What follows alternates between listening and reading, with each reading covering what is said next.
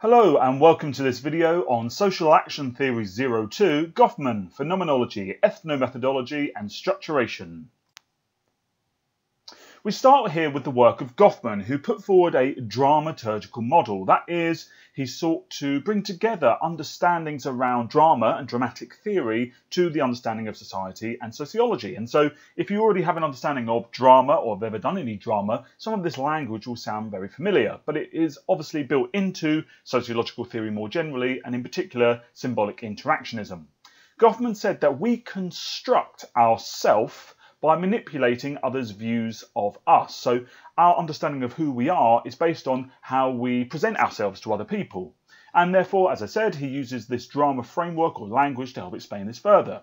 He said that we are all actors, of a sense, acting out scripts, using props, and we perform for our audience. So we are, in a sense, acting out who we think we are, pretending to be something that we think is what we're supposed to be, using props, everything from the way we dress to maybe things that we use in our daily lives, and we are performing for our audience, which is the people around us. Our aim is therefore to carry off a convincing performance of the role we have adopted. We seek to present an image, therefore we must control the impression we give. And there are a number of different techniques by which we can do this, everything from the language we use, our tone, our gestures, our facial expressions, and so on and so forth. These are all ways in which we seek to convince other people who we are and the role we are playing. The roles, however, are not tightly scripted, as we might find in a more structuralist theory such as functionalism, but rather are loose and changeable. There is freedom. We get to decide what role we're going to perform in what scenario, and we will behave differently in each scenario. Phenomenology is the study of phenomena. A phenomenon are things in the world as they appear to our senses. So as we experience something, our senses gives us data about that thing that we're experiencing, and that is a phenomenon. We have experienced a phenomenon. What phenomenologists are interested in knowing is, can we ever have true knowledge? Are things out there in the real world their true objective self? Can we ever really understand them? Or is it just a product of our mind and our senses? Do we only know things because we interpret them a certain way? The world only makes sense to us, phenomenologists would argue, because we impose meaning and order on it. Society is a product of our minds, so everything around us, in a sense, is actually meaningless until we come along and impose meaning on it. Until we interpret it, it doesn't mean anything. We have to create the meanings. Alfred Schutz argues that we share concepts and categories with members of society, and these are called either typifications or typifications. So when we share meanings, that's how we interact with each other. They enable us to understand and organise our experiences into a shared world of meanings. They're quite useful. So if we have experienced something and someone else has experienced something, we will create a common language to explain that experience, which allows us to understand each other. And so in that sense, we are in a shared world or a shared environment of meaning and experience. The meanings of any actions depend on the context in which those actions take place. A good example of this could be simply comparing the activity of raising your hand. If you were at a gig or at a rave or at a party and you were raising your hands, that would probably mean that you are enjoying yourself. You're having a dance, you're listening to the music, you're happy.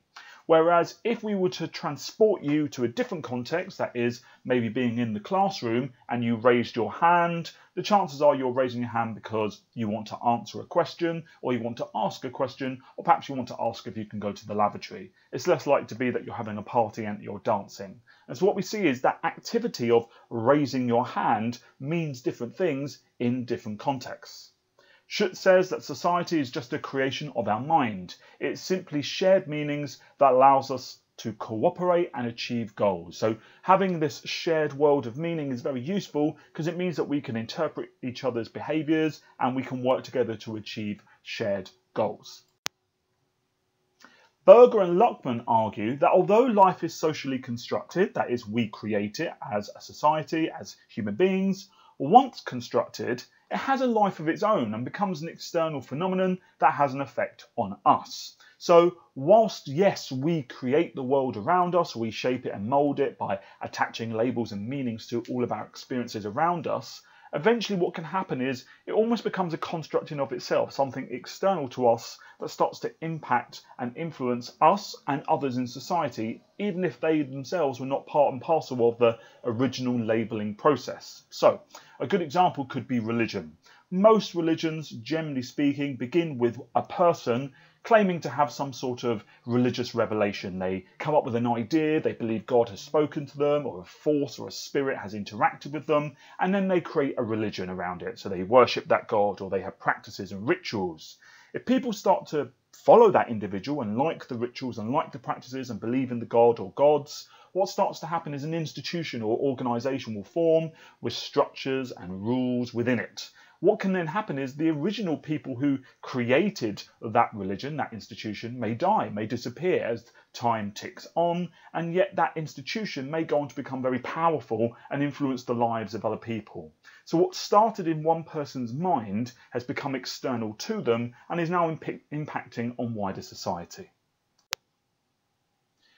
Ethnomethodology and ethnomethodologists stem from phenomenology and phenomenologists, so they share a lot in common, but they are more interested in how society is created and how meanings are created. This is more of a method than a theory, so it's looking at the method by which these things are created. Harold Garfinkel defined ethnomethodology as a method of studying how social order is created. So in that sense, it's interested in the same thing that Parsons was within the functionalist theory. This approach is interested in how we produce meanings in the first place. Firstly, he said that society is a social construct, that social order is an illusion created in one's own mind using our common sense procedures and culturally embedded assumptions. So there is no natural social order, we create it. It's a product of our shared common sense and our shared culture and the assumptions within it. Atkinson's study of sudden deaths being classed as suicide is famous in so much as that he said that suicide was just a social construct, that it was a meaning that we attached to certain things. So when a coroner walks into a room and there is a dead body, and let's say it's a lifeless body which is hanging from, say, the roof, and there is a suicide note, and there is a chair that's been kicked over, one would look at all the information there, or the coroner would look at all the information there and would say, oh, this is a suicide based on the information available to me. So if, however, that coroner was to have gone into that room and found that there was a person lying on the floor who had been stabbed, and there was a knife, and there were signs of a struggle, and perhaps there were bruises to the person's face indicating that maybe they'd been in a fight, a person or a coroner might think, actually, this information is telling me something very different. It could in fact be a murder.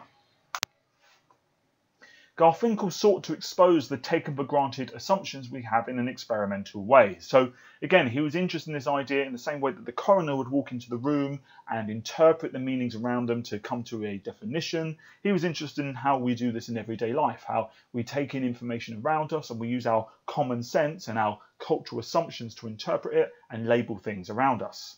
So his very famous study asked students to behave like a visitor or a lodger in their own homes and to see their family's reaction. So effectively he was in a university, he was an academic, he told his students to go home and to pretend to be a stranger to see how their families would behave. The families obviously reacted in an unusual way. They were concerned, they were bewildered, they were angry, they were confused. And Garfinkel believed that this revealed the assumptions they had and how fragile social order was, because if your loved one comes home and starts behaving strangely, it may lead you to think, well, hold on a minute, what's going on? And you might start to behave strangely. So for Garfinkel, this shows how social order is very fragile, that all it takes is a tiny change and everyone starts to behave differently. Therefore, for Garfinkel, social order is an illusion. It's fake. It's illusory. However, Ian Crabb argues that the findings are pretty trivial and commonsensical and aren't that useful, because in reality, of course, people are going to behave strange if someone you've known very well starts behaving like a visitor or a lodger or a paid guest in their home, when usually they come home and they behave like a normal person as part of the family. So perhaps it's not really showing us that much. It's just showing us that if you behave strangely, other people behave strangely too. In terms of strengths and weaknesses of both ethnomethodology and phenomenology, well, they show how meanings can be created and negotiated, so that we construct them and that they change based on how we interact with them. It also shows how social construction of meaning can have consequences on individuals, so depending on how things are constructed, we will interpret situations differently and we will behave differently. However, it ignores the structures of society, so of course by being a social action theory, it's ignoring the structure of society and the impact that it has on us. It doesn't really explain people's motivations for doing the things they do.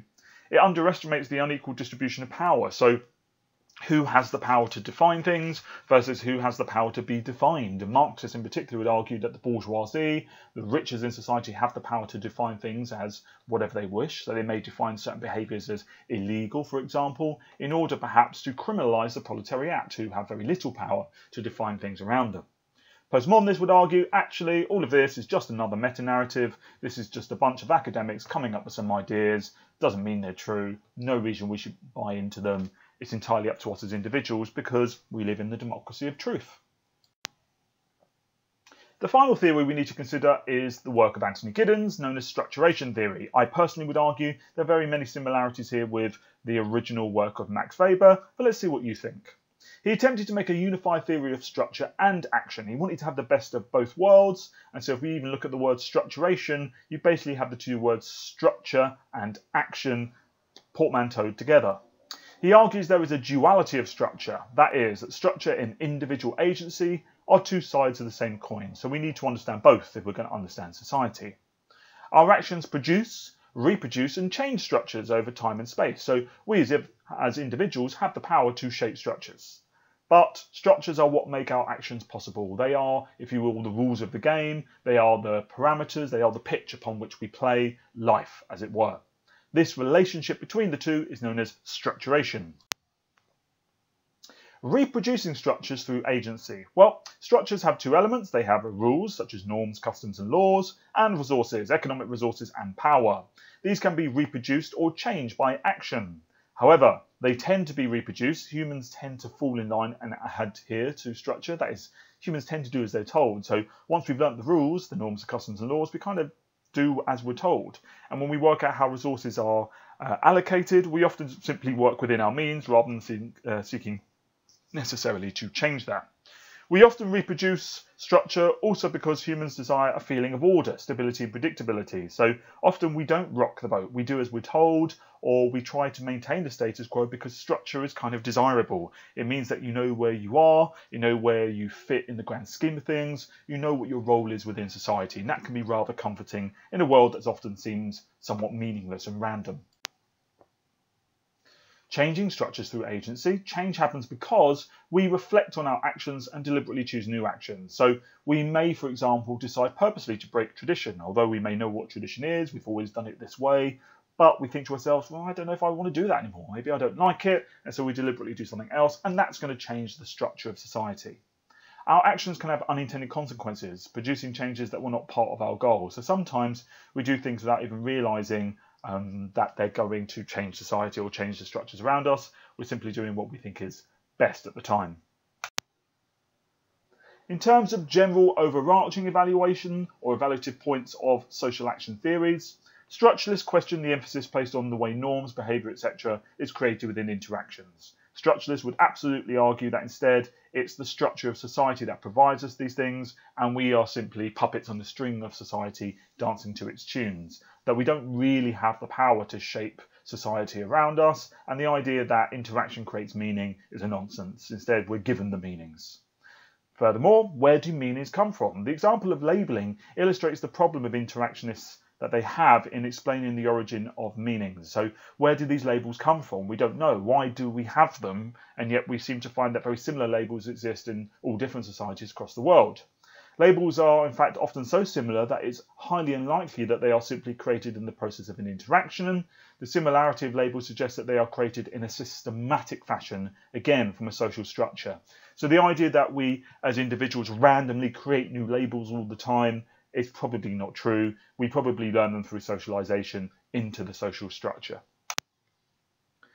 If individuals have such an influence, why do people act in such similar ways? The reality is, for all humans everywhere, and of course there are absolutely cultural differences between different societies, generally speaking, there is an awful lot of similarity in how we behave, no matter where you're born in the world.